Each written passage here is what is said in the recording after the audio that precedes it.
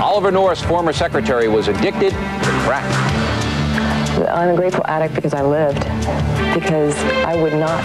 Someone said, would you like to do this again for all that you learned? No way.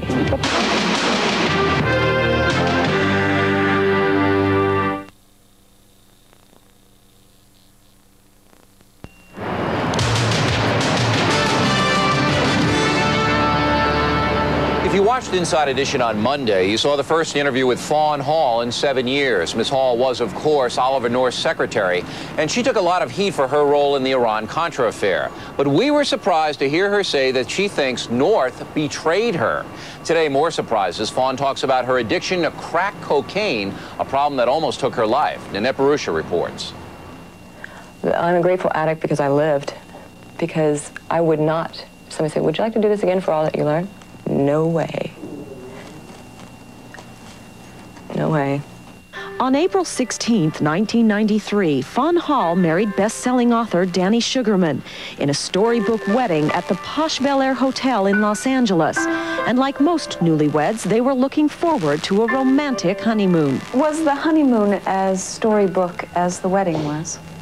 It was a story. Definitely, it's an adventure.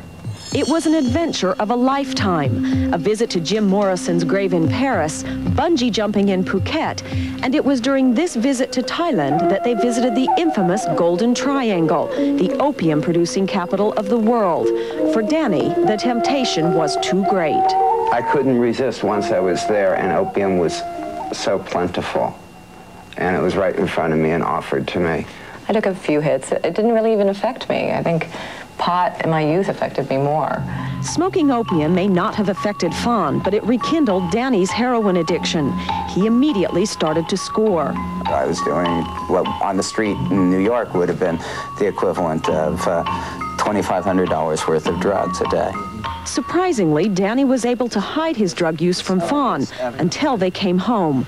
Danny had switched from scoring pure heroin in Bangkok to buying crack on the streets of LA.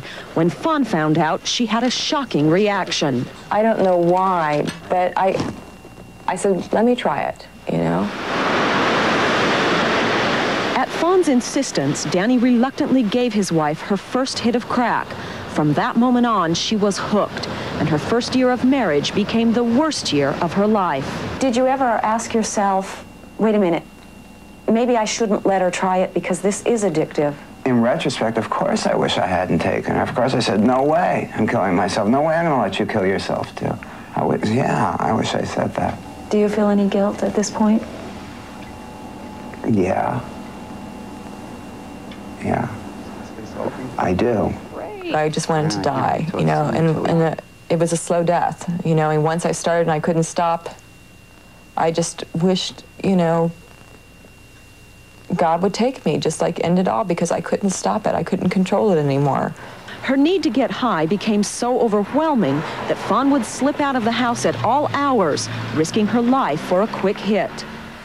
People are on the street corners and all you have to do is say it, and they walk over to you and you drop them a few bills and they drop you a few rocks and off you go. The wholesome young woman who just a few years before had given sworn testimony before Congress had become a regular customer in the seediest and most dangerous neighborhoods of Los Angeles. Luckily, she was never harmed, but her addiction began to consume her life. And then I would think about like going through Iran-Contra and like being able to testify before Congress, and now I couldn't walk up to the front door and answer for the postman, you know? One morning after Fawn had been up for 3 days straight smoking crack, her parents paid her a surprise visit. They knew that their daughter was in trouble, and they wanted to intervene. I locked myself in the bedroom, and I refused to come out. And I was just wailing. I was just crying and wailing, and just like I was in a state of shock. They're crying and I was crying, and I still couldn't come out of the door. You know, I still couldn't come out of that bedroom because I didn't want them to see me. They never left me.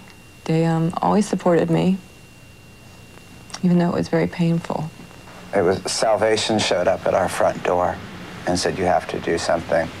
Not tomorrow, not next week. By 6 p.m. tonight, you two have to be someplace that can help you. They checked into rehab, but it simply didn't work. Within weeks, they were both back at it again. Then one horrible night, Fawn overdosed, and she nearly lost her life. I just say, you know, Jesus, please, please, you know, God, help me so I don't hurt anybody else. I don't care, you know, just don't let me die one, you know. Just stop the pain, please, please, please. Danny was eventually able to break his addiction on his own.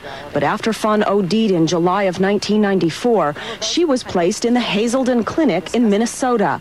She entered a 30-day recovery program and then committed herself to a halfway house in Florida. She got a job at a bookstore. I loved it. I was making $6 an hour, and I was like happy as a pig in slop. I loved it. Fawn had been in the halfway house for 2 months when the tabloid press learned of her plight. The relentless media attention made it impossible for her to focus on her recovery. Danny flew down and brought his wife home. The couple is approaching their second wedding anniversary, and despite the rocky road they've traveled in the past, it is the future they're looking forward to.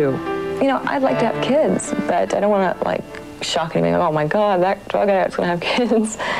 Because I am not going to bring anybody into this world that I can't take care of.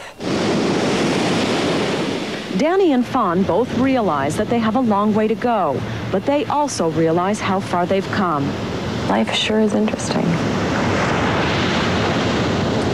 Harrowing tale, and Fawn has now been out of rehab for 3 months and says she's doing well.